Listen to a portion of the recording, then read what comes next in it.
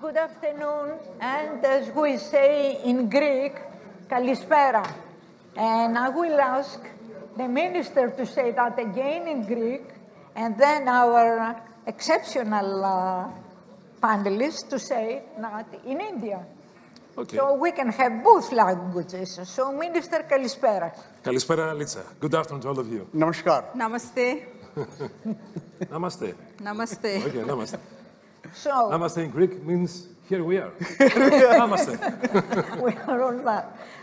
So we did a good start, and thank you, all of you, for being here, and especially after lunch, which is great, because if it was before lunch, it wouldn't have been so nice, because everybody was going to look forward for us to break and to go to lunch. So you had the lunch, you are here with us. We have a very, very interesting plenary, and I thank very much the organizers, and it's a privilege for Greece to host the Indian Forum in Athens, and thanks to Mr. Frank Richter, for being a real organizer and put all this together with the Hellenic Indian Chamber of Commerce, because they are all together. Correct? Correct. Okay. Now, what we have to discuss here, we have a panel that is going to ensure that our session is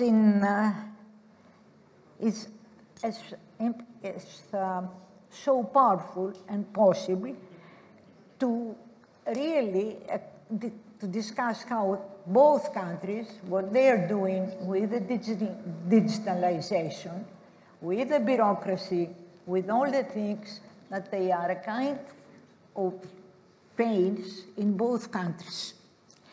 And I wanted, I could have a very long introductory speech, but I rather prefer my excellent panelists to just speak more than I do, because these are the people, they are going to inform us of what is going on in both countries. Very quickly, I'm going to present my people, and I will start from the minister.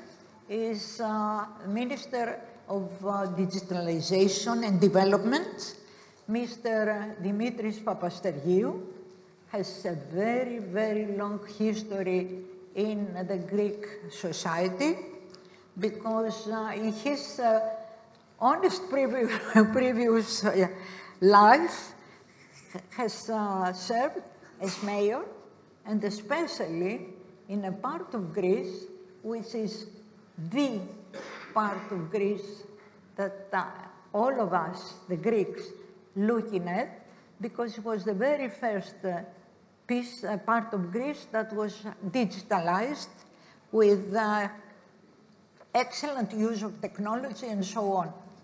He can speak to you about that for hours, but I think he will speak about what he's doing today, not the other things. Now, to my left is Mr. Ameya. Amaya is there. Amaya is there, okay. But we can change it. Yes, you change. Yeah, the names are there. Yes, I'm sorry. Yeah, you have to sympathize with me. Sometimes we mixing up with the names. And it's Mr. How you pronounce it? Vinod. Okay. Could you just say what exactly you are? What? I mean, what is your as I said, the minister? Yes, I head the India SME Forum as its president. Okay. And then I'll go to the lady, because it's not, you see, the two ladies were sitting at the end. Our lives are between women. And you have to notice that. And when you are talking about men and women, etc., there there's equality. Absolutely. So you see, we are protecting the three of them. And we have Vanitha Datla. Yeah, so okay, is the vice chairperson and managing director, Elico Healthcare Services India. Healthcare Services Limited, yes. And she's going to explain more to us. Yes. Last but not least is Ameya Prabhu. Yes. Okay, sorry about that. Founder of NAFA Capital India. Yes. And I'm going to just put the very first question, and I will ask, and that question is for all of you, and you will have as well your opportunity, if you like to say some more about your positions or what exactly you are, please do. According to these beautiful stories to my right left, sometimes look at it, although we have Frank to tell us about the time on as well. Let's use about three minutes for the very first question. And the first question is, what level of digital transformation has each country achieved so far? And this is a common question for all of you. And we just pay respects and kindly ask the minister to start if he likes. So, namaste, kalispera. I'd like to thank you for inviting me here today. It's a very special occasion because it's very important to discuss with people from India, a huge country with huge history that we really feel very close to Greece. Well, in Greece, despite the fact that we have a very important IT industry, it is a matter of fact that it was the private sector that till, let's say, 5 years back, it was leading the whole trial about digitalization. As you said, Delitsa, my previous life, with my previous hat, I was a mayor, and till 2019, I was feeling that we are trying to run, and we're running on our own, because the state, Greece, was trying very hard to catch us. But it was this government and this Prime Minister, Kyriakos Mitsotakis, who from 2019 took a very strong decision because he was a minister at his previous career. He did what he was thinking. He said that the only way to go faster towards a new future for Greece is digitalization. That's why my predecessor, Kyriakos Pyrakakis, started designing all the new route towards digital Greece. And it was the pandemic that helped us and worked as an accelerator about this effort. We saw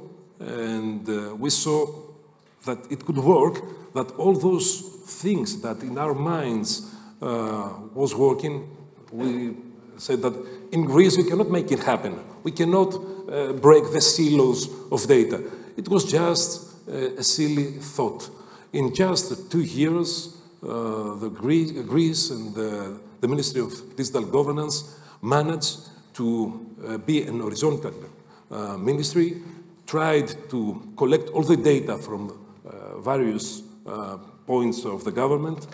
Also, with the huge opportunity of RRF, Resilient Recovery Fund, found the funding for very serious projects, just like, for example, in health, the health records, in justice, the digitalization of all the folders and locations of justice.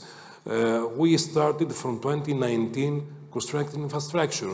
I have to stress out that in 2019, we had 0% penetration of fiber optics in Greece, and now we are running a very fast speed, and we have already cut 40%, and we're still on building infrastructure. We also changed, and this is something that we can work together, our space policy. Greece, it was somewhere in space with a telecommunication satellite from September, and due to all the very difficult situations we faced with climate crisis, with the wildfires, we redesigned our space policy, and now we are ready to start building our future in space with 15 new microsatellites. We also started with the digital wallet. Now all the certificates, driver license, our identity, our cars, our insurance condition is part of our wallet. It is very important now, day by day, Greek citizens see that digitalization of state, not just a theory in the mind of electrical engineer minister, but it is something that really changes its life. So it is important to continue step by step and day by day trying to bring digital Greece for all the Greek citizens. Okay, thank you very much. And I have to just add, as a Greek citizen, that I can verify what the minister is saying is that we, as citizens, we are enjoying. And every day is something different. And I know because the minister is by his studies, etc., and because I know and I have cooperated with him years ago, is an engineer. Electrical engineer. From the Technical University of Athens. And always, you know, if somebody has a technical background, is carry on with that, and is a great help. And what I believe all of us we try to do is at the end of every day to have citizens online and not in line. Okay. Yeah. And this is the minister, and I believe that is my question for all that, the question that's addressed to all of you, that this is the aim of every country about the citizens, that if the citizens are happy, they carry on. So, instead of going to you, I'll go to the lady, to the other end. So, Vanitha, what is your response to that question? So thank you, Minister, for giving us a brief background on the situation in your country. And it's a little bit more deeply penetrated in our country in India because almost 10 years back, our government decided that we should go digital. And so there was a huge initiative called Digital India, which the federal government really pushed forward, encouraged every stakeholder in society, whether it was the individual, whether it was corporate, whether it was community, whether it was governance, whether it was the government. Every stakeholder, I think, had a role to play in it. So it was building up the infrastructure, it was training the talent, it was also adoption of a lot of the technologies. So as an individual today, if you ask me how has digital impacted my life, for the last 10 years, I've rarely gone to the supermarket because I've been able to buy everything online. There's something called quick commerce, which people have been referring to in the earlier panels, where if I'm at my cooking station and I miss one ingredient, I look up my app and I get it in 10 minutes, under 10 minutes. I haven't gone to the bank for any of my banking needs in the last almost 15 years because everything is done, all my transactions are done digitally and online. So this saves up a lot of my time, which otherwise I would have had to spend in going to these places and getting in line, as Litsa mentioned. So a lot of the waiting time, a lot of the commute time has reduced, and that has allowed me to put that time into better initiatives, into better efforts, into a better quality of life. So I think the bottom line is if digitalization can create a better quality of life for every citizen and resident in the country, I think that improves the quality for everybody. And I mean, there is also less red tape, less bureaucracy, hopefully less corruption, because I'm sure humans always find some sort of a loophole to get into those areas. But this has actually created a lot of fair and transparent means and mechanisms where everyday life becomes more simpler for its citizens and residents. So that's my take on digitalization. And of course, we're expecting more. Yes. We are expecting more because we're living at the time of technology and AI and ChatGPT, etc., is in our lives we are not going, although AI is nothing new, it's existing since 1971 Absolutely. or 1973, but right now is in our lives. So we're expecting the digitalization to be more. And thank you for what you pointed out, because it's the citizens every day. And Vinod, well, let me put it into perspective a little bit. We're talking about numbers. So from the morning, we've been hearing this number of 1.4 billion people. Now, 1.4 billion people need services. They need support from the government. They need schemes and all the other things that we normally expect the government to provide. Now, how do we do that? If we do not digitize everybody, if everybody does not have a bank account, if I can't send money to the other guy without having 5 or 6 people in between, including contractors and bureaucrats and officers and so on and so forth. So what do we do? Well, the first thing is to clarify who exactly are these 1.4 billion people. Where do they live? Can I have biometric identification of everybody? So we started doing something like that. And we ended up biometrically identifying 1.38 billion people. So today, we have the world's largest database of biometric identified denominator, which is basically this one individual, the citizen. So once we had that, we said, how can each one of these people access the public digital infrastructure that we are putting in place? So I remember when the Honorable Prime Minister came to power, and I think the first or the second week, there was an ad of one of the operators of digital services, and it had the PM's picture on it. And everybody said, look, the PM is already sold out to this company, he's promoting them. Whereas the truth dawned on us later when what we had anticipated is maybe 300-400 million people would go online with this sort of services that were under the net of this digital India. What finally happened was 898 million people were connected through the internet. So we have the world's largest number of people that use the internet, 898 million. There's still some left, obviously, which are in the rural hinterland, those people that don't have any idea what is internet and all of this. We also put in place broadband services, which were high intensity, tech-based, mostly fiber at various places. And the number of broadband connections in India, which can give you speeds as high as 300 Mbps, are almost 900 million. It's more than the number of people that are actually using internet. Yeah. So that's number one. What do you do with this situation that you've created with millions and millions of people on the highway? Like Vanita talked about, you order supplies, so you have all sorts of e-commerce, quick commerce, people germinate and do all of these things. On the other hand, we're talking about a country of close to 140 million, enterprises. Now, these are enterprises that are micro, small, medium, all over the country. Large enterprises in India are less than 100,000. So that's the entire spread. And when it comes to taxation, when it comes to taxing people for whatever they are making money in, what sort of business they are doing, only 1.5 crores, which is 15 million people, actually are registered in tax.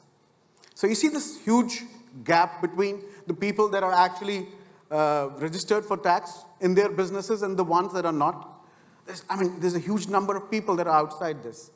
So what the government does is says, let us help you get money. How long can you operate on cash? So let's help you get money. So we've got this system called the Unified Payment Interface. Now, what does that do? It takes a second to transfer money from your mobile phone. It's actually not from your mobile phone, but it's from your bank account to my bank account. And without the Visa or MasterCard or Amex or Diners. It's a direct protocol connecting your bank account to my bank account, securing it, and sending money.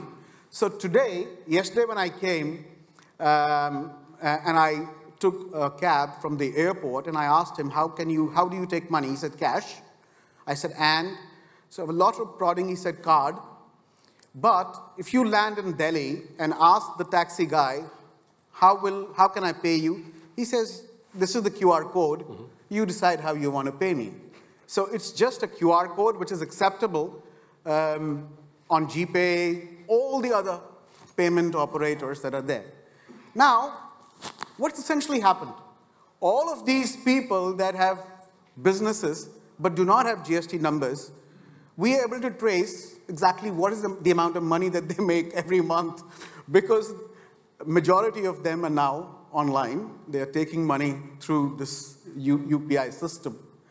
And we have a situation today where we have digital banks and the fintech companies working together to offer lending to these guys who had never, ever even thought about getting even a single rupee from anybody as loan, because they had nothing to show. Absolutely nothing. They were all operating in cash. So that's one end of the business. You know, I'm a SME representative, so I need to put that in perspective first. Now, when we talk about UPI, what sort of volume are we talking about? You see, last year, we were talking about 13.44 billion transactions. 13.44 billion transactions in a month.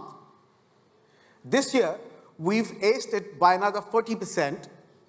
We've gone to 15 odd billion transactions.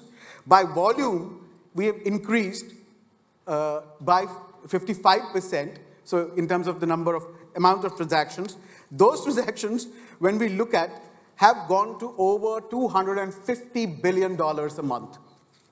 This is all happening without a single person, a penny, going to Visa or MasterCard or anybody else. Now, there's this arbitrage. So if we don't give this arbitrage to people, who does it? Who gets it? It's basically the sellers, or the benefit is automatically passed on to the buyer itself, who is paying primarily. So that's one side. Second side, when we talk about, we talked about governance. About 1 more minute. Okay, 1 more minute, cool. So we talked about governance. See, unfortunately, the things in India that are happening are so vast that there's no way I can cover it. I tried sitting through lunch and trying to make a list of things, so it's well over 2 pages. But anyway, so what I'm trying to say here is governance. The government put in place a system which said no more buying by tenders and inviting tenders. It's a very tedious process. It takes 60 to 90 days to procure anything. So let micro, small, medium enterprises register on a platform, and whatever we need, we'll buy from there. And so today, we have a system from where the government buys stuff equivalent to $52 billion every year from 1.4 million registered enterprises. This all happens transparently. There's absolutely no waiting. There's absolutely no delay. And the government offices are able to handle this in less than 7 days with the material delivered or the contract executed. So, you know, the way digital has reduced bureaucracy, it's also reduced corruption and all the other things that are stemming from it. I think when a country as large as ours can do it, I'm sure, you know, I'm extremely impressed by the Smart Cities program, for example, here in Greece. That's doing exactly what we have been trying to do for the last couple of years. And we are quite successful at it. And it doesn't need, I think, a lot of money. I can share with you all of this infrastructure, which is digital, private, and public infrastructure, has been put in place with an investment of less than $290 million over the last 7 years.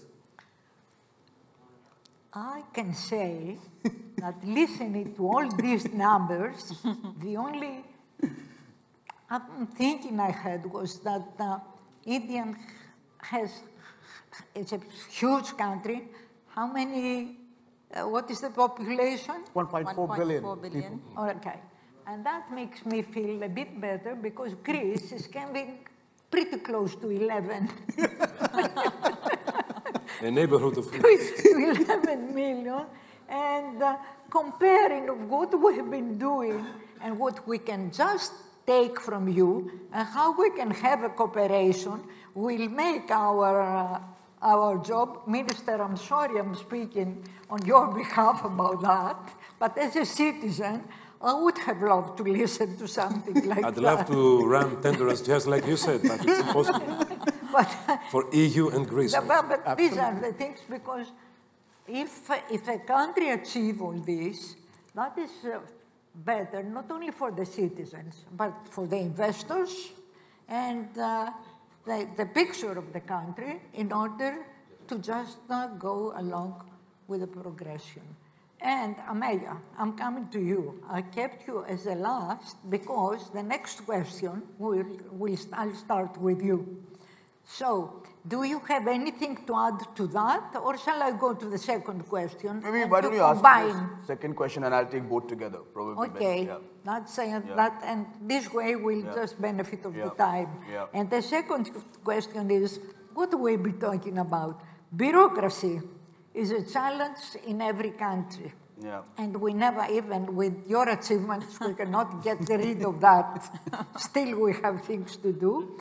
What has been the impact of digital transformation on bureaucracy? Thank you. And sorry, Minister, but I'm starting the other way. Amelia, you can combine both. Thank you. I think, firstly, Mr. Minister, I think the fact that Greece has a Ministry of Digital Governance, I think that itself shows the focus of the Prime Minister, who, by the way, his visit to India was one of the most successful visits by a Prime Minister to India, and has actually really given huge impetus to business, trade, interest in doing stuff between India and Greece. And I think, so the fact that you have a Ministry of Digital Governance itself showcases the importance that you are presenting. And I think that, you know, in addition to being the founder of NAFA Capital, and we are an asset management, motor, and other businesses, I'm also the president of the Indian Chamber of Commerce. We are the oldest chamber in the country. And I think for me, I have a firm belief that governance and digitization also has huge meaning when it impacts the poorest of the people. And I think impacts the last mile of society. So while, of course, as ma'am said, and as he said, I think while quick commerce is great, I'm a user of quick commerce, you know, Swiggy, which is a company, or Nike. I mean, we have a lot of unicorns now which are also listed, are great. I think one of the great successes of digitization in India has been its impact on the last mile, on the poorest people. Number one is, today, because of that, you have bank accounts for all. We had something called Jan Dhan Yojana, wherein every person had a bank account. Because of UIDAI, which is a unique identification, apparently we've done almost 70 billion identity verifications in India today. This is when you get a bank account. We have something called DigiLocker, where all the documents can be saved in one place. And today, when you go to an airport, you no longer need a ticket. Or when you load a flight in India, you don't no longer need a ticket. Your face is your ID. You stand in front, you go straight all the way to the plane. So I think what government has done is it has actually truly democratized digitization. And when you democratize digitization, sorry, I have a bit of a cold, you actually reduce bureaucracy and you actually benefit the people, because actually digitization is the highest form of democracy, according to me. And I think being in Greece, the cradle of democracy, being India as the oldest democracy in the world, I think the greatest impact, and I think again we'll commend the Minister and the Prime Minister for focusing on digital governance. I think that's very important. A few points I'd like to add. In focusing on democratizing digitization, India has the largest open API in the world. So the entire India stack, all of what I mentioned, ONDC, which is a stack for e-commerce, BHIM, which is a stack under NPCI, National Payments Corporation for for payments. All of this is our open APIs. Anyone can use it. And I would encourage you, Minister, to do the same, because truly these are national assets. And when you give it to your people, we should always give it to the people for free, and they'll make wonders happen with that. So I think the other point is, you know, when I look at the US, when you go for an election, you don't need an ID. When you vote in the US in an election, they have manual ballots, which they go, and then that's all the... No, India has not had manual election for the last 25 plus years. When you have the election within a few hours, and by the way, we are a very complex country. There are places in India, when people go to vote, it takes three days to get in the deep forest, you know, to go. And I mean, I'm from Mumbai, where it's very easy to go and vote, and people are, you know, take it as a holiday. But in these villages, in these remote villages where people have to brave rivers and forests to go and vote, they vote and that vote is calculated in less than a millisecond. And I think that is truly digital democracy, that you can bring it to the last mile. And the other thing is, today because of these payments, because of the fact that we have last mile ability on, so you can go to almost any part of India. And today, and he represents the SME sector, but before SME we have another M, which is micro, which is the real small business people, you know, a lady selling momos, a person who knits some wool and sells it on the road. Recently, I was in Northeast India, in a place further down from Darjeeling in the state of West Bengal, where Mr. Rajiv Kaul also comes from, our former president of CII. There, an old woman, she was probably 80, sitting on the road, had some knitted wool and had some shawls, and I bought them for my wife, for my child, for my friend, and I had no cash. I have a problem, I never carry cash. And I could pay her there, even in this deep mountain place, we had 5G data and I could pay her, and this is truly digital democracy and reducing bureaucracy, because this is how you increase incomes at the last mile. And I think that's where, if you ask me why am I proud to be Indian, is it my 5,000-year history, is it my demographic dividend, is it my growing economy, is it the fact that today we bring three things, right? We bring investment, we bring labor, and we bring technology. No other country can do that. Maybe China, but we also bring democracy. So I think that's something which is very important. So I'm very proud of my country because we are benefiting the poorest of the poor through digital democracy. And I think, again, I would really commend the Minister and the Prime Minister for what your focus on digital governance, because that's the only way we can ensure that democracy, which is under threat today in many parts of the world, remains robust. Thank you. Thank you very much. Of course, and with the new technology and the new things right now, I hope that pretty soon you're going to just bridge that gap and get over. And by talking about bureaucracy, are you feeling that there is bureaucracy still and that you have a lot to do on, especially at your profession, but even in your everyday life? Right. Because you mentioned about the supermarket and the banks, etc. So the bureaucracy kicks in when, especially from the corporate sector, when you look at renewals of licenses, or you need permits and permissions to maybe scale up your organization or set up a new organization. So today, most of the states, and we have a structure where we have the federal government and we have the state or the regional governments, and a lot of the subjects fall maybe at the federal level, maybe in terms of environment, or you have the state level in terms of taxations and the local taxes. A lot of them, I can say with confidence, has been digitized, and a lot of the governments actually have come into power because they have said that there is less government in your interaction on a day-to-day basis. So if you are an enterprise, you're trying to set up an enterprise, government wants to interfere less in that, in the way that you set up your own company. And by this I mean all your permits, all your licenses can be actually accessed online. You can hit the ground running. You don't have to wait for certain departments to give you permissions. And a lot of the progressive states in the country have won their elections based on these promises, and they continue to uphold these promises by not allowing too much of bureaucracy into these day-to-day operations. Also, when you go forward, when it comes to labor laws, when it comes to talent training, a lot of government initiatives and schemes are there that actually empower and encourage corporates to actually help in training their talent and employees. It helps in bringing diversity, not only to the workforce, but also to the board level, because we have certain mandates in place.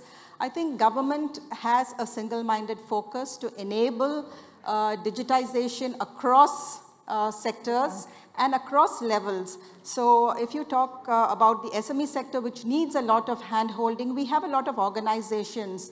For the record, I was associated with the Confederation of Indian Industry, and we have certain focused programs where we do handhold the SME sector on their digital transformation journeys. So you have a number of associations, a number of industry forums that actually help the SME sector especially to get more digital in their technologies, in their adoption of technologies, in their processes, enabling them to access wider markets, maybe export markets, helping them simplify renewals of licenses and permits. So a host of services can be actually accessed through the digital pathway. Thank you. And listen to all that and knowing that you have to go to the latest, to the smallest part of the country because they don't have across the country the facilities of internet, etc. You have anything to add? Well, but again, just sure. look at the I'm going to be time quick about because I have the minister and I have some more he questions. Speak last on the subject. Yes, I kept the minister in order to listen first of all what you are doing, and then to carry on about democracy and to expand on that. Lovely. So, the only thing that I'd like to add to what Amay said and what Vanita did talk about, you see, I said there were 888 million connections. What happened to the remaining? There were 600 million that don't have connections. So how do these guys come online? Who offers him this democratized service? We set up 400,000 common service centers. And these are all in the most remotest of areas, because that is where 65% of the Indian population lives. And they don't have access to all of this. And what do these service centers do? 350 services, right from registration of birth, deaths, pensions, all the regular schemes that are there. And each of these CSCs that we call them, common service centers, also work at the lowest form of government that we have in villages, which is called the E for digital primarily, Panchayat. Panchayat is the format, which is the lowest body that you can get elected to at a village level. And these are all automated using these CSCs. Now imagine, we have ensured that not even those ones that say, I don't use a mobile phone, I don't know how to access an internet, I don't have means to do that. Even to those people, this is accessible. And the fact that I have all of these people that have bank accounts today, which means when I'm talking about schemes, we have 400 schemes where the poor people, whether it's healthcare, food security, multiple number of schemes, where we need to transfer them some money or the other. But today, because it's digitized completely, so there's no local self-government department which is handling it and signing checks or digging out cash and spreading that around. Instead, it's money which is going directly to the account, because we have connectivity which is end-to-end for all the beneficiaries that Amay was talking about. So essentially, when we talk about bureaucracy, the fact is we are reducing the number of steps, reducing the interventions that the government and the bureaucrats need to make in order to approve or disapprove or pass on the benefit. So, which essentially means digitization is a good means to actually cut the number of people that are working in terms of the layers in between. Okay, thanks a lot. Minister, we got quite an input here of what we are listening. And if we speak about bureaucracy in Greece, of course, it's not what used to be, no comparison. Still, we have some way to go. And of what all of you presented, still there is one more thing that I didn't hear, or maybe you didn't mention it, that there are citizens in the third level of age that they need very special training, although in our country that has started. So how we compete, because the real expression and word is compete with bureaucracy. There is no, from my point of view, there is no other expression but compete with bureaucracy. I'm not quite sure that it will come a time that all the countries, including US, they say that they have no bureaucracy. I don't believe that. I might be wrong. Well, let's start from saying that bureaucracy is the mother of corruption. And that's why several times we saw in the past that when we were trying to digitize organizations, sometimes we were finding obstacles from the same people of the organizations. It is also a matter of being there and have their organization. They own the data. And what they are saying, I will sit over my data and I will not give those data to anybody because that's why I'm here. The first step was the most difficult. It was to break the silos, as I told you. Exactly.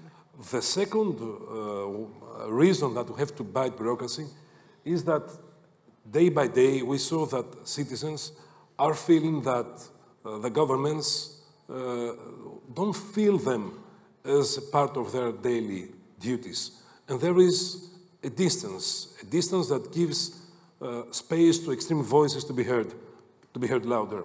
That's why we have to always have in mind that we have to find digital ways to bring citizens closer to our governments. What we did in Greece, it was back in 2020 when gov.gr, the digital gate of Greece, was issued with the first 500 services. Now, after almost 4 years, we count more than 2,000 digital services. The reason is very simple. You don't have to be moved to CSC. As you said, it is the cap. We said cap in Greece. You can do on your own, from your mobile, from your PC, your jobs. And it was gov.gr, the one that kept Greece alive during the pandemic. But now, we are following the next step. And the next step is to find and fight digital bureaucracy. Because what we did, and we were obliged to do it like that because we had to do it fast, we just took a procedure from the paper directly to a digital format. But for sure, this is not the issue. The issue is now that all our systems are interconnected and they speak each other, just like you said, from the one side to the other, just to take a message. And this is what we did this summer with the insurance market.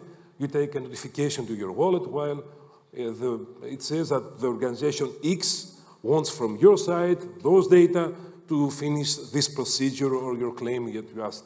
Do you consent? Yes, I consent. So this is the next day in Greece public life and public digital service to stop issuing certificates. It's not a matter of being in a paper or in a PDF format. You don't need certificates. Exactly. What the paper was in the back, when the data was in a book, the paper was the network. Yes. And the data were with the ink written on it. Now you have all this interoperability. You just need to consent due to GDPR, which is very strict in the EU region and Greece also. So if you consent, your job can be done in very few seconds.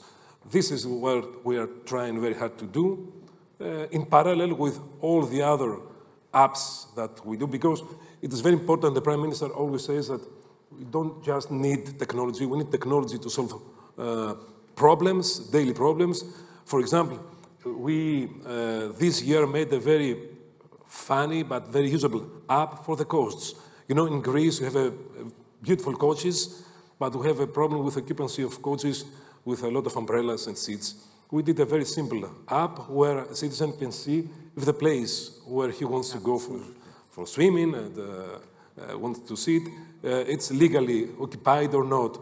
But it was the first step to bring technology and make technology more inclusive for everybody and be part of this transition towards a digital era.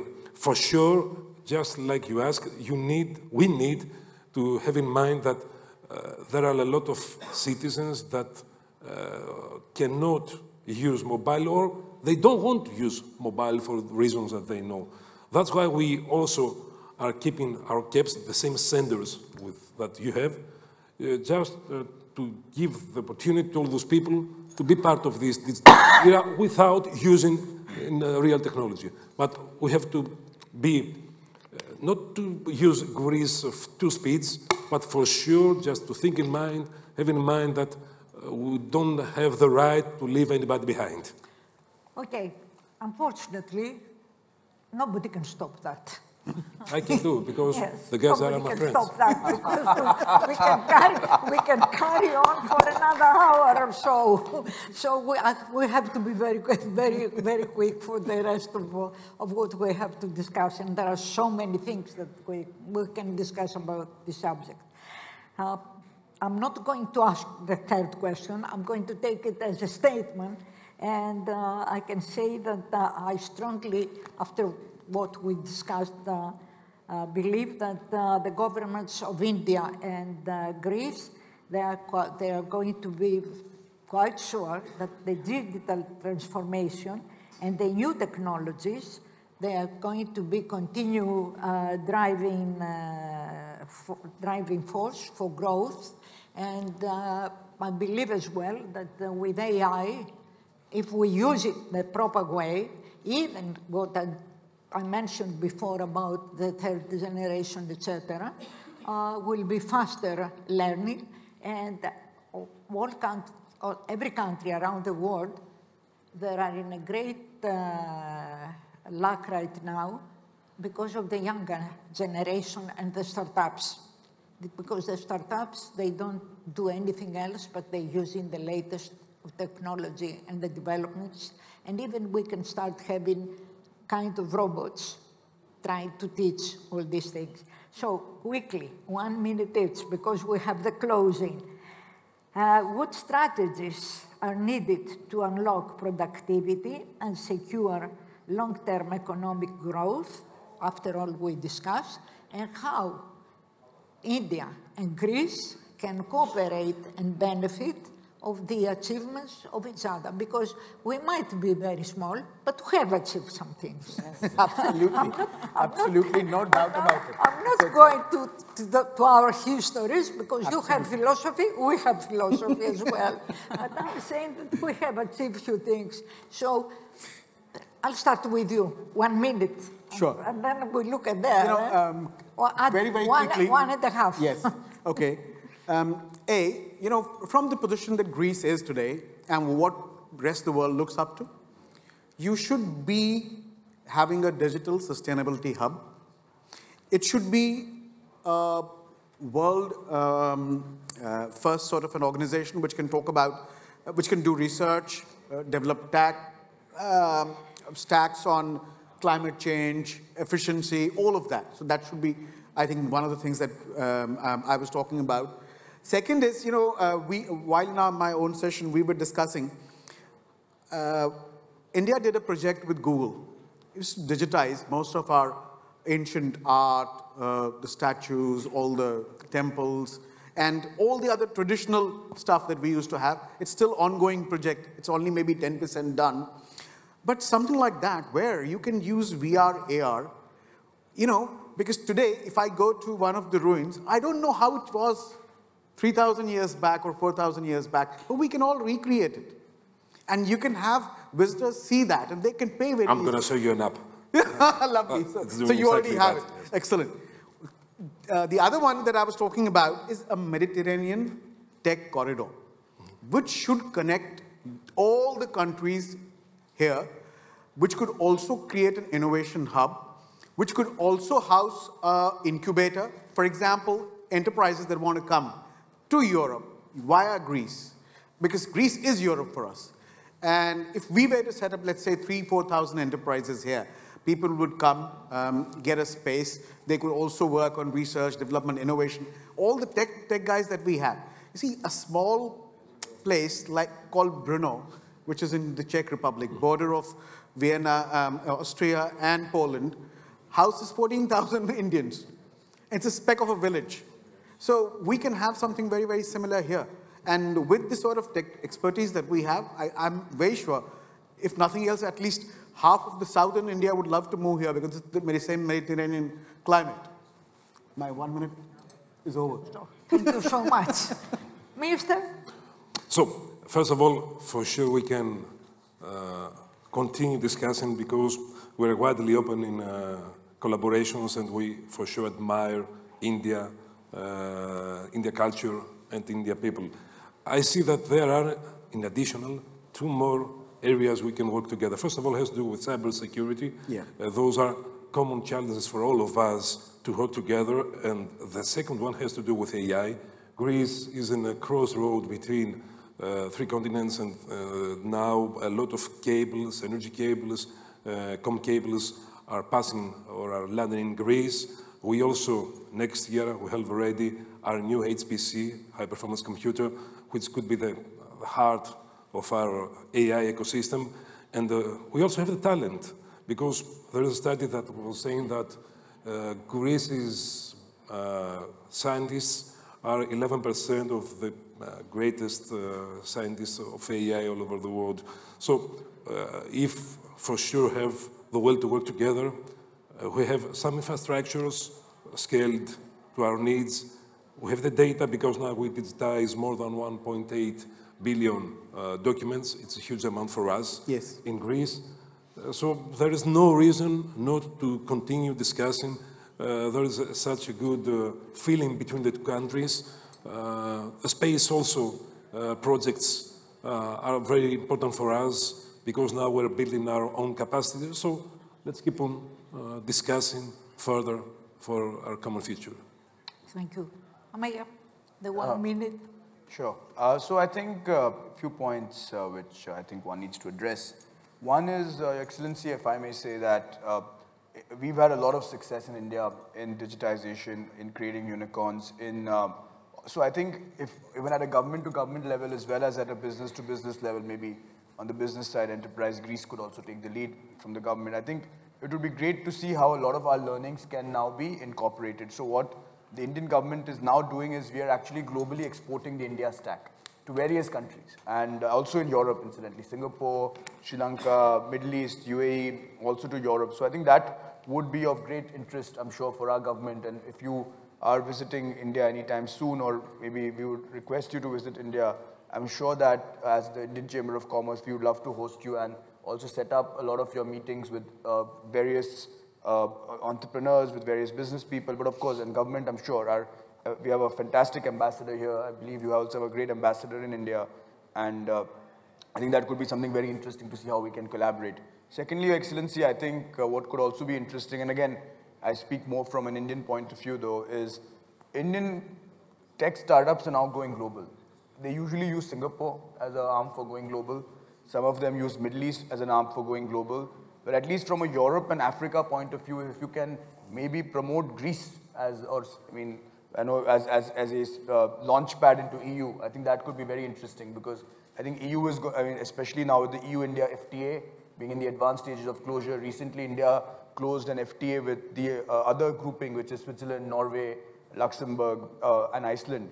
So I think that could also be interesting. So I think these are strategic plays that one can look at, but I think that's where you and your ministry and the government can come in. Wonderful. Yeah. So a lot has been, to save the time. I think I'm the only one who stuck to my timeline. So a lot has been talked about the population that we have in our country. And in fact, the city that I come from, it's close to 10 million, and that's almost the population of your entire country. Now, in such a situation, we need more job creators and not job seekers. So probably for us to create more entrepreneurs among both men and women, we will also have to work on the ease of doing business index, which we still are struggling to come into the top, not the top 10th or the 90th percentile. Probably if there are some good practices from your government, it would be nice for the governments to share that and to ensure that more enterprises are encouraged to start up. Another area that we can probably work on is there is a skew towards infrastructure more in the urbanized sections of the country. Probably rural, I mean, there should be more focus on the rural infrastructure, which, a country like Greece, I mean, I think almost 90% of your country is urbanized. So if we can actually get those learnings and ensure that we move towards a more urbanization of the rural areas, that will also have a ripple effect on creating new entrepreneurs or new enterprises. And finally, I think one area of collaboration is, like Greece, India has a rich heritage and culture, And I think tourism has not been given that much of a focus, while Greece, I think, tourism is fantastic, and I think there could be a lot of learnings between both the countries where we could also enhance, and also a lot of cross-learnings happen between both the countries. Thank you so much. If you agree, I would suggest take one question for 1 minute from our audience. Yeah, I think there's You one will- lady already you- there. The lady at the back. So, just a question, not a statement. And could you please state your name? And we need, I'm sorry, we mic. need Is there any a micro? mic.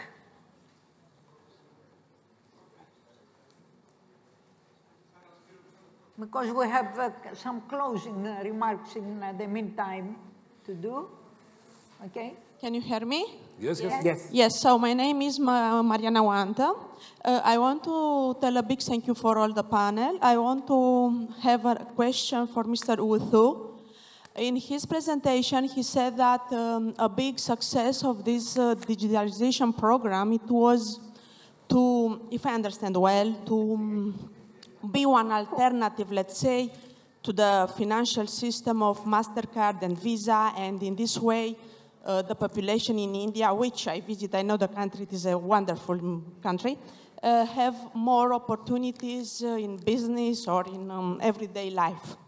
The question now for you it is, it was a way how the country thinking to push this digitalization program in the new geostrategical system. I know about BRICS and something just like that, because we know that the reality in our history More it than is... 1 minute, could you please... Yes, to make a difference is by the pushing of old financial system in a new financial way of life. Why I said that? Because also Sorry, we I hear... have to interrupt you because I asked you kindly to just have a quick question for 1 minute because... No, only one thing to say. Here in Europe, we understand the way of digitalization. We like to be the solution against the, how it is the bureaucracy, but another way, if someone put us to put all our eggs in the same basket, we here have the feeling that, Thank you so much. You take that the it answer. is, how it Who is say? going to answer? Okay, it's a question for me. Yes. Very, very quickly, let me answer this. You see, on one hand, when we talk about digitizing enterprises, now we could not have created 800 million card swipe machines and send them to every small, medium enterprise. So instead what we did, we figured out how do we make your bank talk to my bank without anybody in between, where you authenticate the debit, somebody else authenticates the credit, and we just get it done between the two people without a third party. Exactly. That was the only intention. There was no motive of throwing out any Visa, MasterCard, or anybody else. And you can take whatever you have, you can take, I'm sorry to say, offline, just outside, because unfortunately, Mr. Frank Richter is just saying, not 2 minutes, finish it, because there is another panel here. I have to say just a couple of words. I believe that was a very important and very powerful panel, because I spoke about the real problems the two countries they have, although there is no comparison between how big is one country and how small is the other country.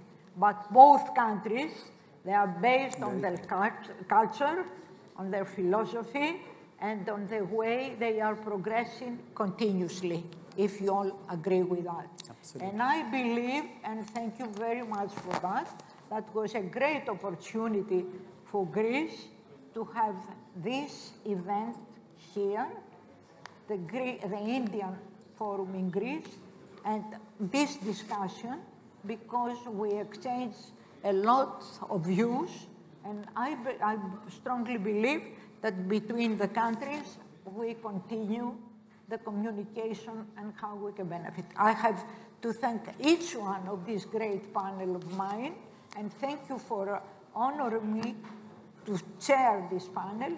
Thank you very much, and I hope that the audience took something from what we All said. of us did. Hope so. Thank you very much. Thank you.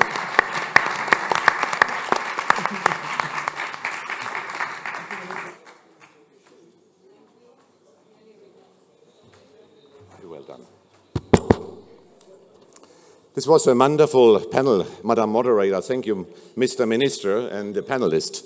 Please stay seated, ladies and gentlemen. We have the Minister of Energy Transformation and Transition coming in a second, joining us here in the main plenary room.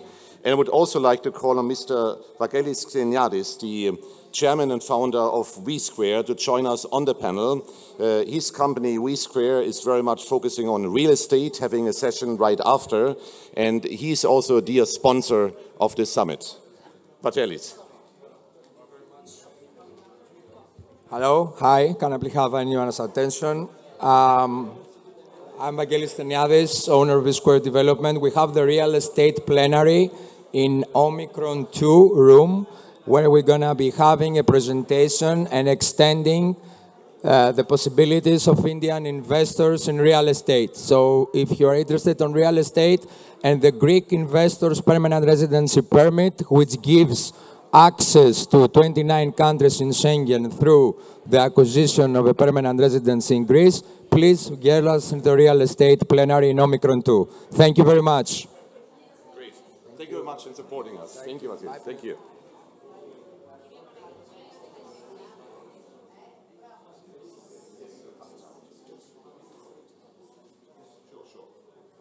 Yeah, please, come.